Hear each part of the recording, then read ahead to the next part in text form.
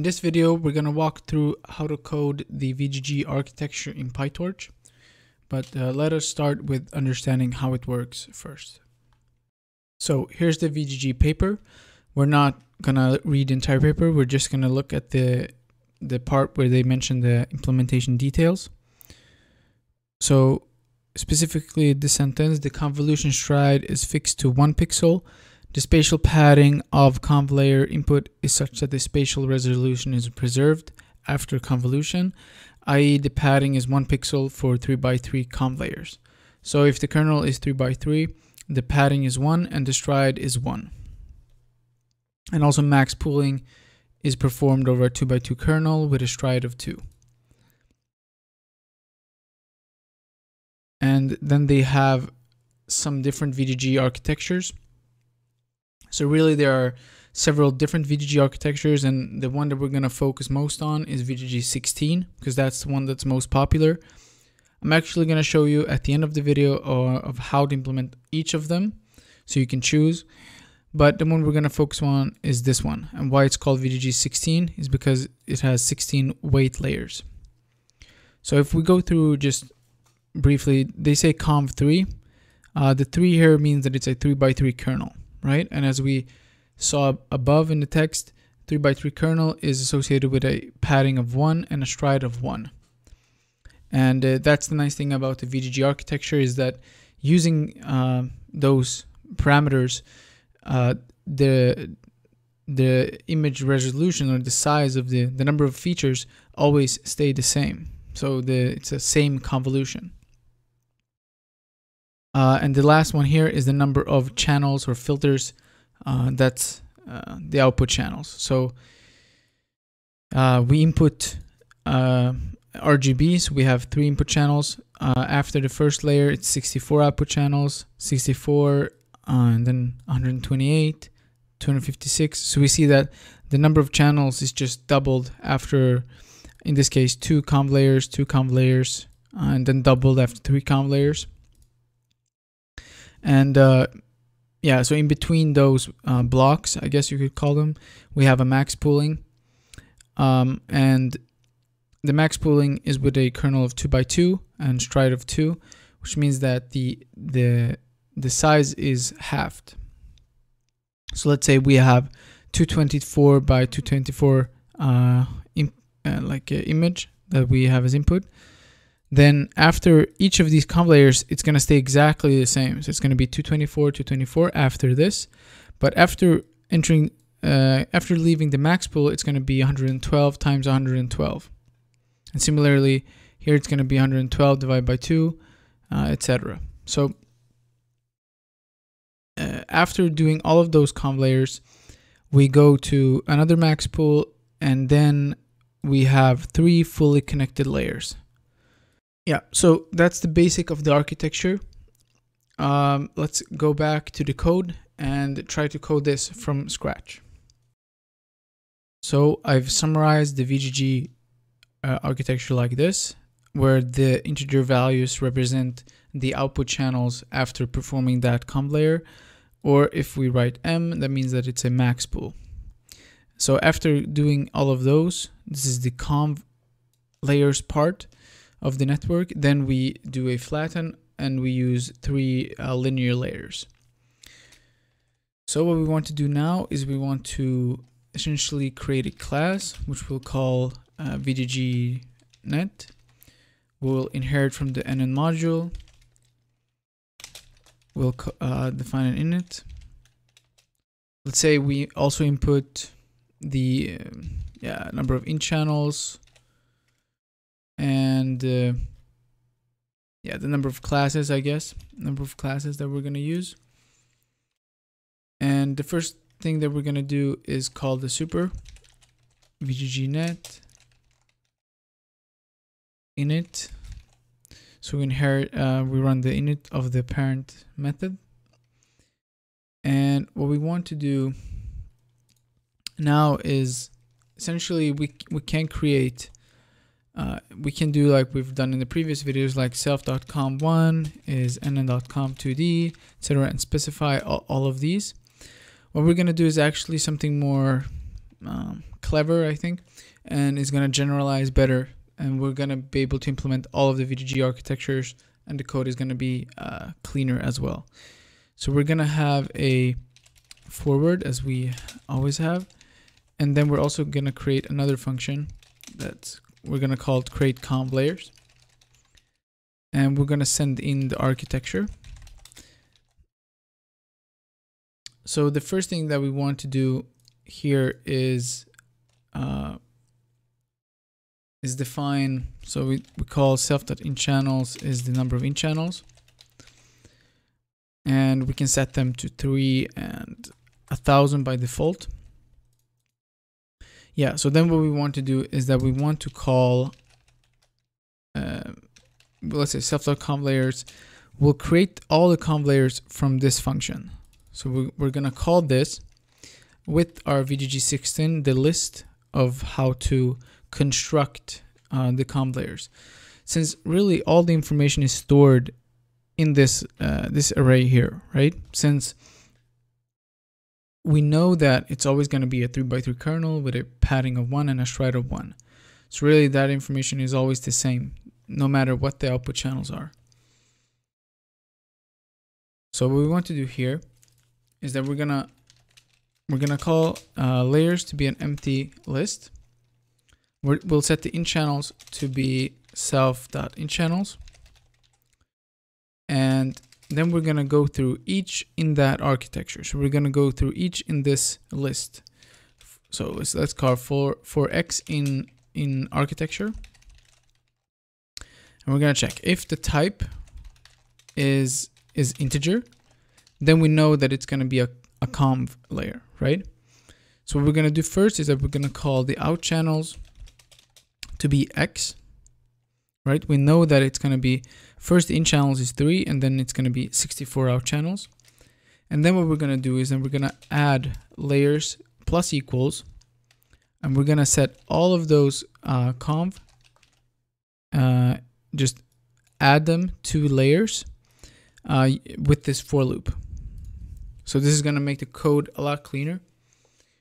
And then we'll set in channels to be in channels. Then we're going to set out channels to be out channels. Then we're going to set kernel size to be 3x3, or we don't have to write 3x3, but yeah, we can do that to be clear. And yeah, and then a stride of 1 and a padding of 1. Then, yeah, let's see. Yeah, what we're gonna do is actually something that's a little bit different from you don't have to include this, but there's really no reason why not to do it, since like the only reason why it's not there in the VGG architecture is because it wasn't invented at that time. So we're gonna include a batch norm layer. And then we're gonna do a relu, right? So pretty standard convolution, batch norm relu. You can remove this one.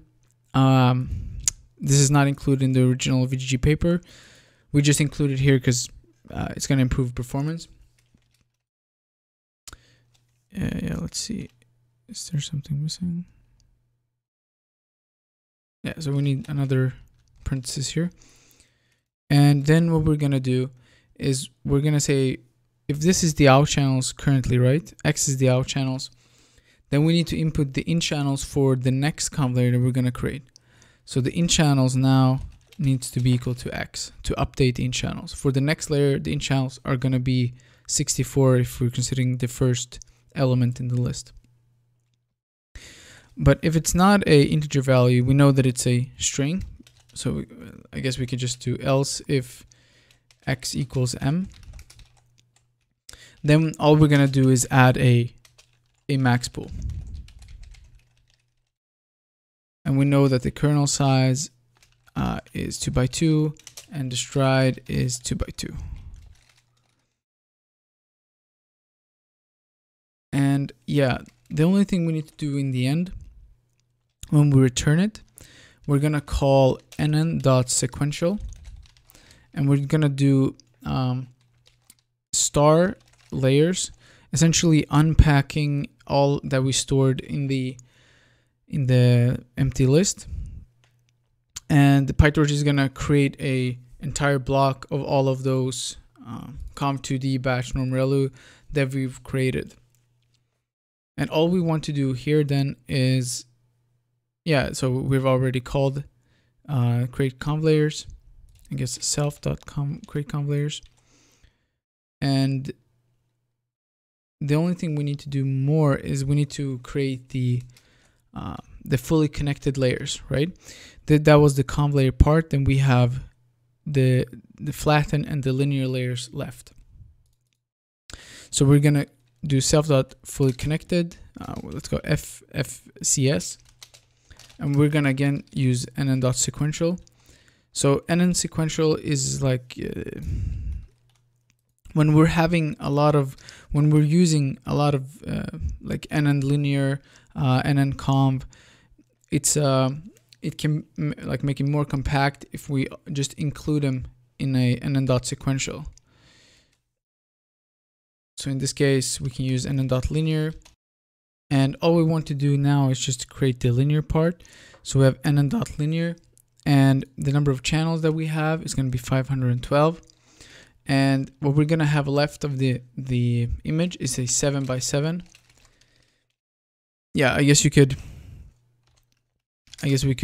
calculate it quickly. So we have 224, and then we have 1 max pool, 2 max pool, 3 max pool, 4 max pool, 5 max pool. So we have 2 raised to 5, which is 7.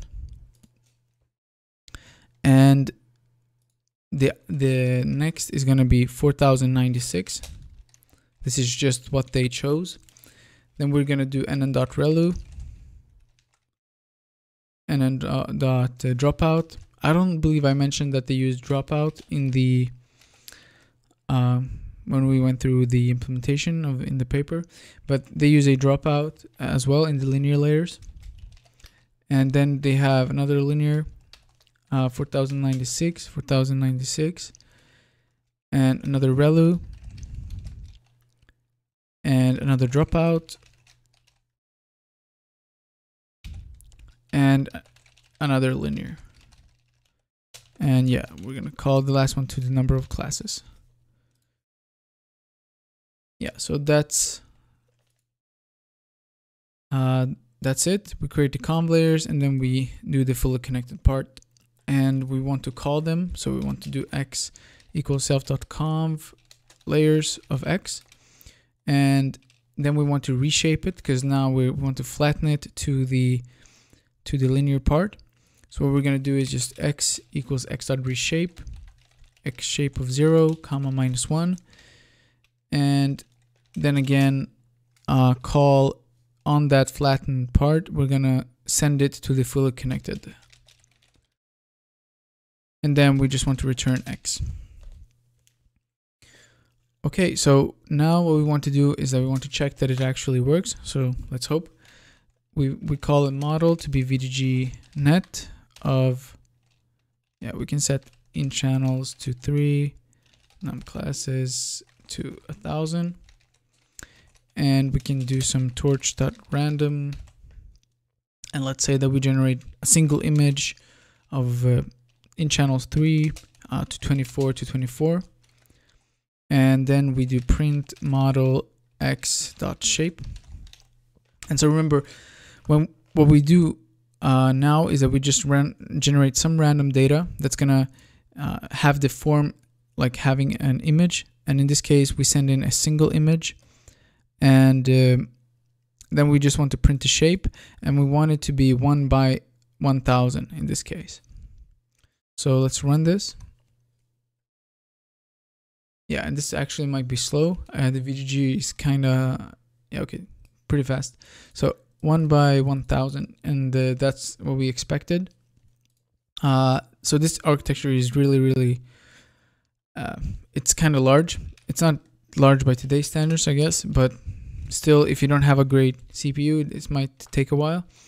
What we can do is that we can set it to CUDA if CUDA is available, else CPU, and then we can just set it to dot to device and dot to device.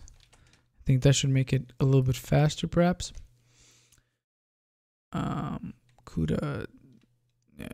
CUDA dot is available,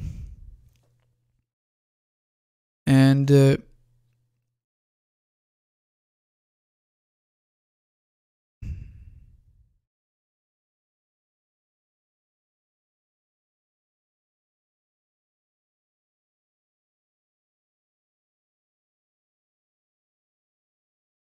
oh yeah, so we can't do torch.CUDA is available, and that should also work. Now it's run on the GPU. Let's see. So one thing now is that we've only implemented it for VGG 16, right? But the type of like how we implemented it is very general. So all that we have to do, and let me get that piece of the code, and all we're going to do is just change one thing, and it's going to be a general implementation. So I replaced this part here. So instead we have a dictionary, which includes VGG 11, 13, 16, and 19. And then the flattened part is the same for all of those architectures. So the only difference between VGG 16 and 19 is that they have more of these comp layers, and that's represented in the array. So all that we want to do now is just change this part. We can just call VGG types of VGG 16, and this should work exactly the same.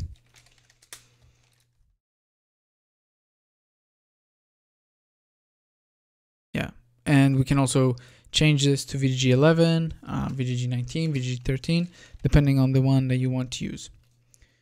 Hopefully this was clear. If you have any questions, then please leave them in the comment. Thank you so much for watching the video, and I hope to see you in the next one.